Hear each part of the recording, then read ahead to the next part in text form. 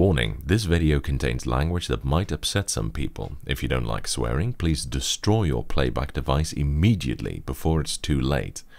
To everybody else, please enjoy. Hello and welcome to this review of my SteelSeries Zboard. Thing-majig bob. Yeah, I think you can already tell that this is going to be the first genuine rant of 2019. This thing was a present from my brother who bought it at a flea market. Thanks, Impy. Although I have other SteelSeries boards as well, this is the first one to be reviewed on this channel. And what a board it is. SteelSeries is a Danish company founded in 2001 who claim to have made the first mechanical gaming keyboard, although the first gaming keyboard to really kick off was arguably the Razer Black Widow in 2010. This one predates the Black Widow. It was produced at least as early as 2006, making it almost a bit of a gaming keyboard fossil. It's definitely ugly enough to look the part, but it doesn't have any backlighting at all, let alone RGB. I guess that wasn't really a thing yet at the time. I mean, not that I care, but some people really like their flashy bells and whistles. It had a list price of $40 at the time, which is fairly cheap, but then again it came with rubber domes as key switches and it didn't have backlighting, so considering you can get a gaming keyboard from China nowadays with actual discrete switches for less, shipped, this thing wouldn't stand a chance on today's market. And that's not counting that it has one of the weirdest features I've ever seen on a keyboard and almost certainly the worst layout in history, but I'll get back to that in a bit. The rubber domes on this keyboard are pretty unremarkable. They feel almost exactly the same as one of those horrendous Dell Afterbirths, except slightly stiffer. It's basically the definition of the type of switch you're trying to get away from when you buy a premium keyboard. Of course, being a rubber dome board, it makes very little noise, but then again, so does stepping in a dog turd. Very much a case of silent but deadly. Although SteelSeries wisely washed their hands of this stillborn arse rag and took it off their website, Amazon still has an old listing up where it is claimed that it has anti-ghosting capabilities, namely up to 7 simultaneous keystrokes, which is marketing speak for 2-key rollover. As I've mentioned in several videos before, don't get pulled in by the anti-ghosting bullshit. It's an intentionally misleading term that refers to a completely different feature which every single keyboard ever made possesses. It's true that it possesses a gaming optimized matrix, i.e. I had to search a bit for a combination that reveals the 2-key rollover, but eventually I found out how it works, and one example is O, P and left, where the left key is ignored. At the top is a row of media keys that look like indicator lights, and these allow you to lower or increase volume, mute, open email, or a bunch of other programs, etc. However, I found that none of the keys do anything, and they don't ever light up either. So, yay. The build quality is fairly okay though. It weighs 940 grams, which is somewhat on the hefty side for a rubber dome keyboard, and the case is thick plastic held together by a whole bunch of screws at the back. I'd say it's honestly not too bad, probably the only thing on the entire keyboard that doesn't entirely suck Satan's cheesy knobhead. It's got super weird feet. You'll be forgiven for thinking they're already extended, but no, they're just hollow protrusions that happen to look like feet. Now the feet are actually hidden inside the feet, like this.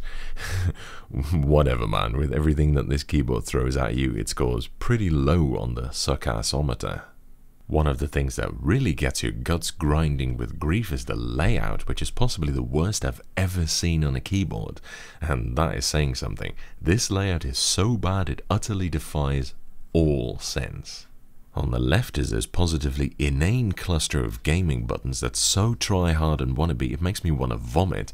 You've got this red splotch of a thing here that's supposed to represent a WASD cluster with some scattered buttons around it that are also often used in gaming. The only problem is the keys are all in different positions from where you'd expect them to be, and they have different spacings from usual as well.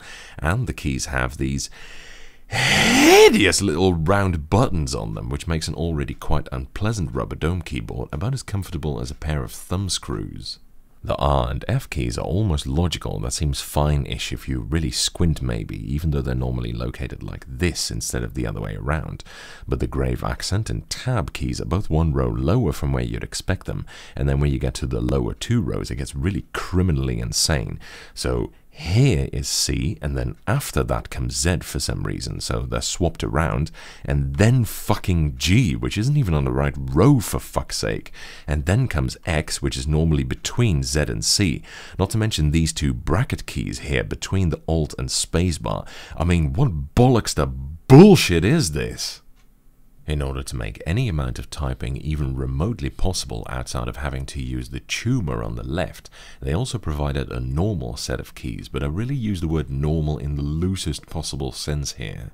The rest is split into 3 other parts like some sort of ergonomic nightmare. The left-hand side looks almost normal, except it's in the middle of the keyboard rather than to the left where it belongs, and all the number keys are shifted over as they start on the left, not to mention it's the deplorable laser-printed Smarty buttons again. And of course this placement of the B key with this hole between V and B, which would be laughable if it didn't kill kittens. And then next to that is the other half of the keys in a small block, except this one is ortholinear. And then next to that is another ortholinear block with the last few letters and symbols on it, as well as part of the nav cluster. The other nav buttons are scattered throughout the board or just omitted entirely.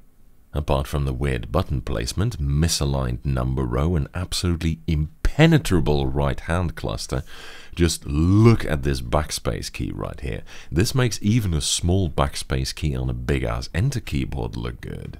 I'd like for you to take all this in for a second, really. I mean, a keyboard split in 3 parts, of which one is staggered and the other 2 are ortholinear, a useless piece of shit to the left of that, and an absolutely impossible layout to boot.